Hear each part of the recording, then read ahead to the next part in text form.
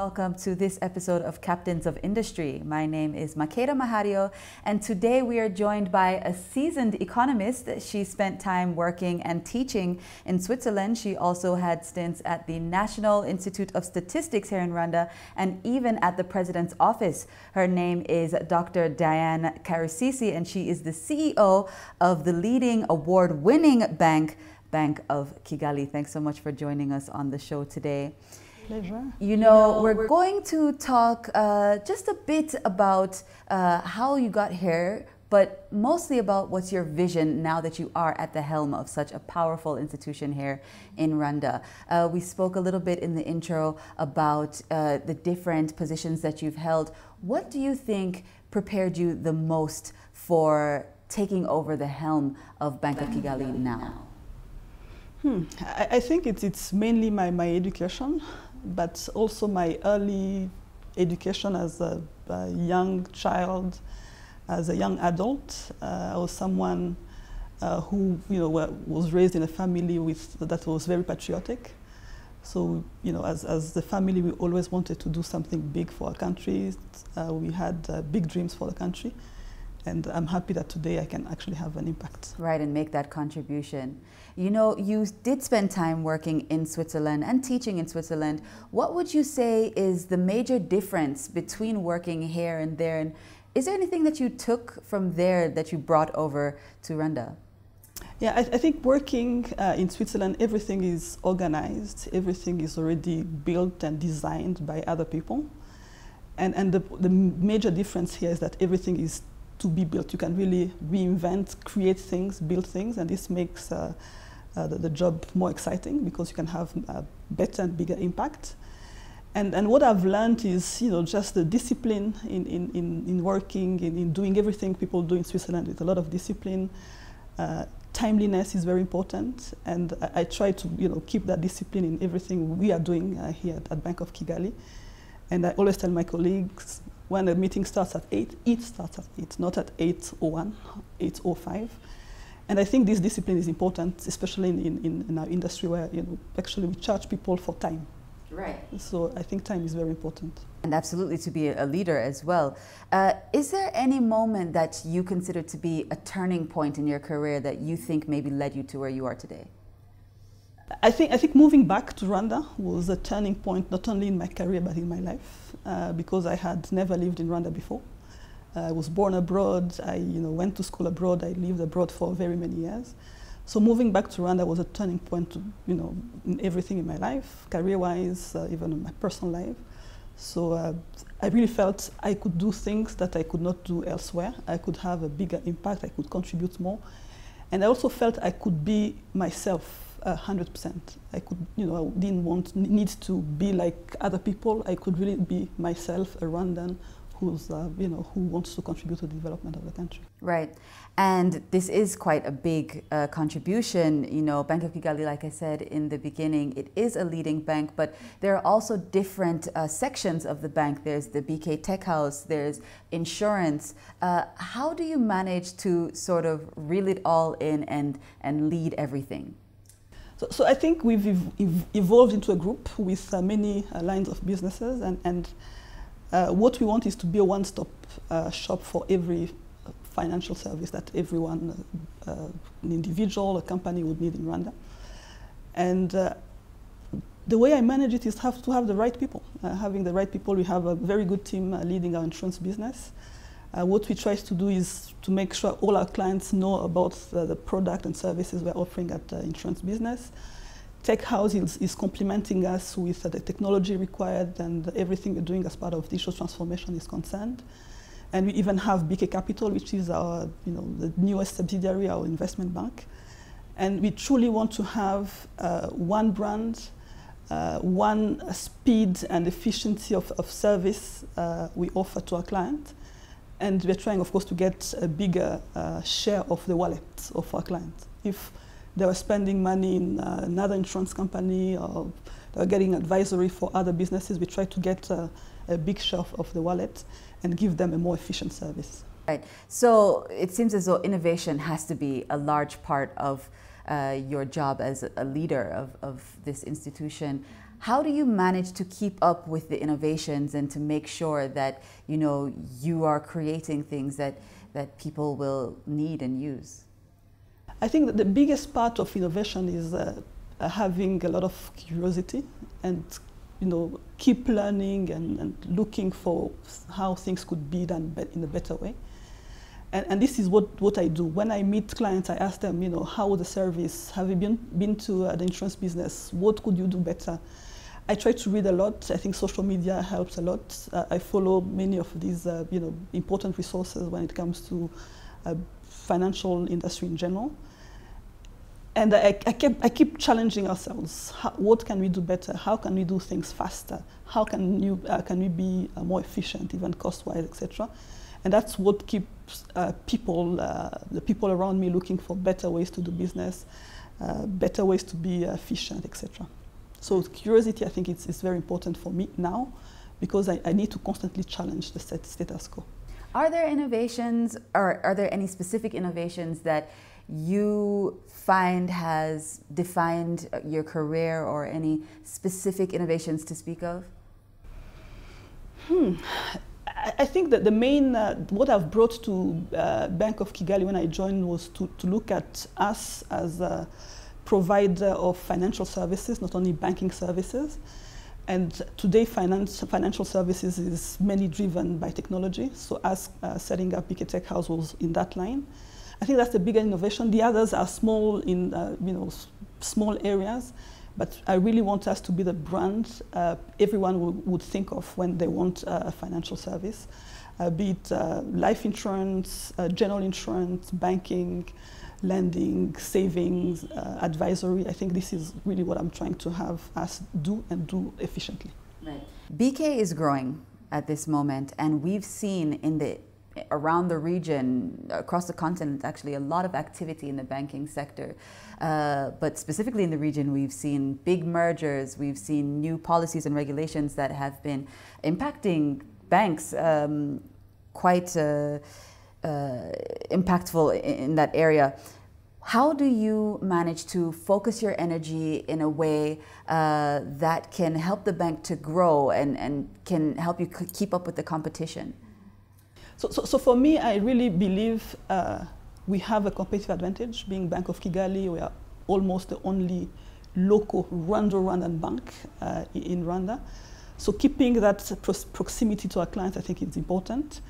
And again, as I was saying, we haven't been looking at M&A. We've been, of course, looking at the M&A activity in the sector.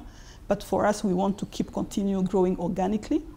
And as I was saying, we really want to grow the share of the wallet, our share of the wallet of our clients. So making sure we can offer more services, more value, can bring more value to our clients, and this is how we want to grow our business. And another thing we're trying to do is to look at new segments of the population that have been traditionally underserved. We are looking at farmers, we're looking at students, we are looking at informal traders. We're saying, you know, these people need financial services. How can we bring these financial services to them in a very efficient way, in a very affordable way, and also, of course, give them the best customer experience. So that's why I think what we're doing, making sure we keep our competitive advantage amongst the clientele that we have today, and grow our share of the wallet, and then look at new segments of the population that have been underserved in the past. Right. You just touched on something that a lot of people are paying attention to right now, and that even telecoms, everyone's trying to get into this space, financial inclusion, bringing more people into the banking sector. What work is BK doing specifically in that regard? So I think what we are doing is, as a group, we are trying to find a way to build an ecosystem around some sectors. Agriculture, for example, has been, you know, the first choice of BK, where we're building an ecosystem. We started with BK Tech House, building a system where we have already more than 2 million farmers registered. And this allows the digitalization of the subsidy scheme of the government. So now farmers can get the subsidy on the phone. And we've been able to not only register the farmers, but also have all the agro dealers in the country. We have more than 1,200 agro dealers who have become our agents. So now the next step was to build a wallet, which was launched in May, We have already about 200,000 farmers registered on the wallet and transacting every day. And we are telling farmers, join our ecosystem, you'll be able to access loans, because we want to be able to qualify farmers for small loans. But this will be loans only for inputs. We want them to be able to buy more inputs to improve their productivity. And we really want to see all the flows in agriculture, from the subsidy that is given by government to the lending that we can do to ensure they can have more inputs, more fertilizers, etc. We also want to see the produce they have, how is it commercialized, etc. So we can have the whole value chain of agriculture. Us being able to capture the whole value chain will give us a lot of visibility and will allow us to increase lending to agriculture, because it's been, for the past couple of years, it's been less than 5% of total lending to the private sector. Yet agriculture is about 30% of our GDP. So we're saying this mismatch, we need to work on that. And looking at an ecosystem, having a solution that is ecosystem-based is the best way to tackle that. Right. What goes into launching an innovation like this? Where does it start? Where does the work come in, and how does it get to the rollout? So it starts with an idea, with a couple of colleagues brainstorming and talking and discussing and speaking. And when at some point the idea becomes a concept beyond just a dream, it becomes a concept. And then of course you have to have many teams. Some people looking at design, some people looking at actual development, because these are digital products. Some people looking at risk and compliance, because we're in a regulated sector. We want to make sure every product is well in line with the regulation. So all this has to take time in a coordinated manner, and without taking too much time, because we are a for-profit business. We want to take time, obviously, in design and development, but we want to take the product as soon as possible to market, so we can start transacting and making money. So it has taken us about 6 months, the process from the design to the launch of the wallet. We already have about 200,000 farmers, and our target is 1 million farmers by end of next year. So now I think the biggest focus of the coming months will be a lot of marketing and PR to get all these people onboarded and to tell people about the benefits of them joining our agriculture ecosystem, because we believe we can help them grow, and we as a bank can also grow at the same time. Right. We're going to take a short break. We have come to that time. Of course, you are watching Captains of Industry. We are sitting down with the CEO of Bank of Kigali, Dr. Diane Karusisi. We'll be right back after this short break.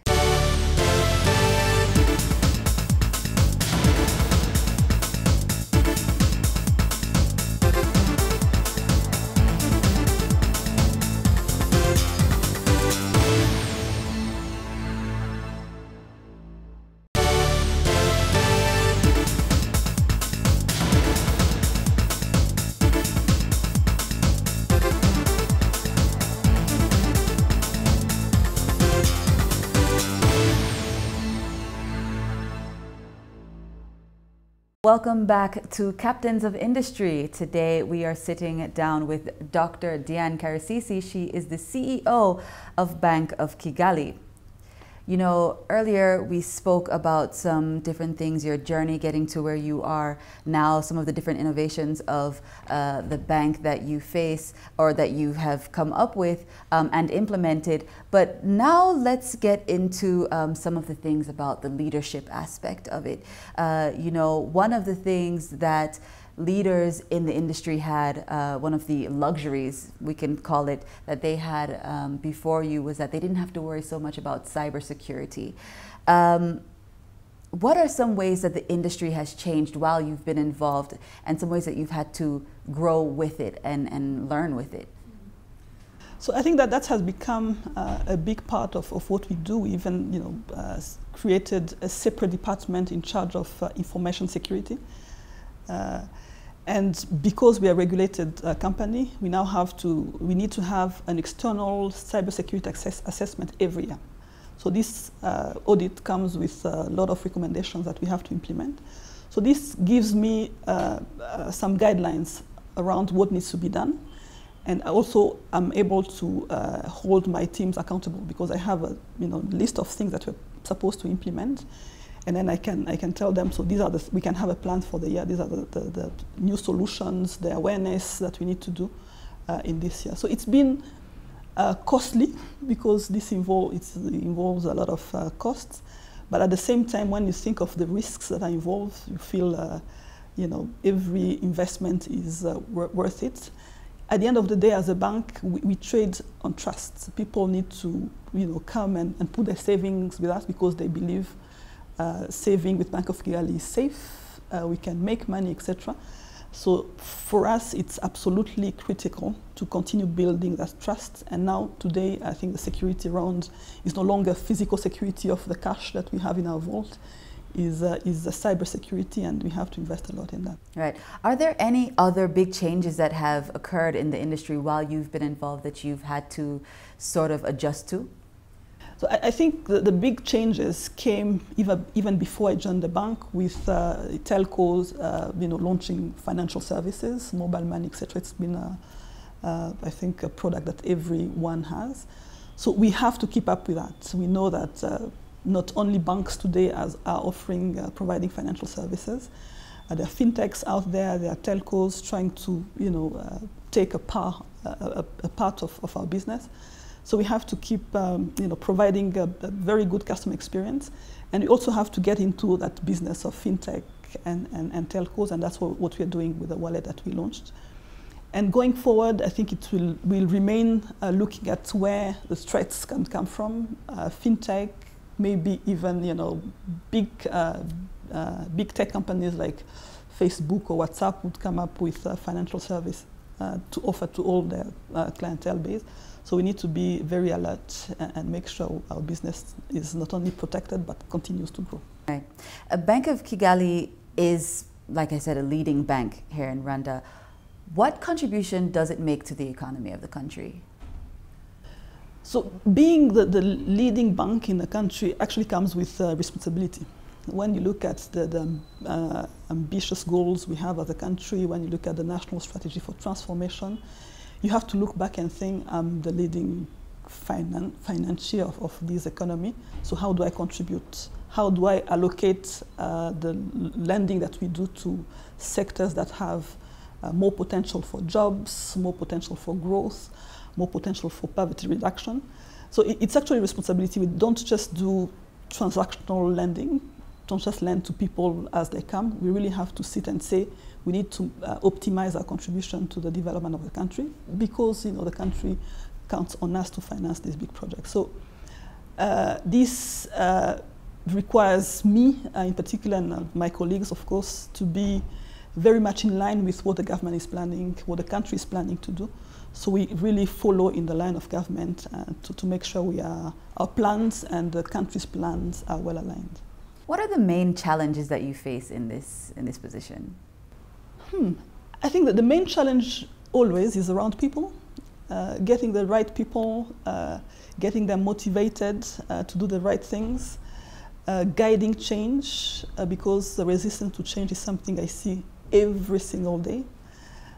Because again, when I moved to Bank of Kigali, it was already the most successful bank, biggest bank, etc. So most people thought there's no need to change. We're already at the top, and keep motivating people and telling them that this leadership position can, in no time, we can forget about us being the leaders if we don't do the right things. It's something that I have to keep, doing, telling people. Sometimes it's tiring, and sometimes you have to, be tough. But I think the major challenge is around people, getting them motivated, and getting them to understand the vision, getting them to accept change. I think it's the biggest challenge. And you've been here since 2016. How do you manage yourself to keep up with the changes, make sure that you're keeping it fresh and not get complacent, because it's true, the bank is at the top position? I think it's reading a lot and getting exposed to what other banks are doing. I spend hours reading about what other banks are doing, the future of banking, because I really believe us not being exposed, or us not,